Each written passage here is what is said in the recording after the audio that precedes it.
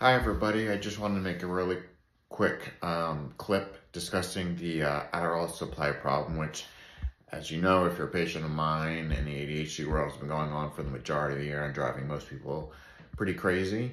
A lot of people don't know what's going on, when things are going to improve. A lot of MDs are in the dark, almost everybody's in the dark, but today I did manage to find an internet page that is kept up to date by the FDA almost every day that details all the different ADHD products, specifically all the Adderall products and all the different dose strengths that exist, which ones have the problems, which ones are in very low supply currently, but more importantly, it discusses when the supply should increase.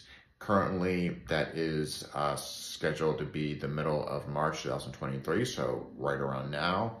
And then that will be more available to the public once it gets distributed, I guess, in April 2023. So it appears like the FDA is telling us that the end is close. Who knows, but that's the current word as of now. So check out the link below and you can stay up to date and have the latest info on when the Adderall problem hopefully should be over.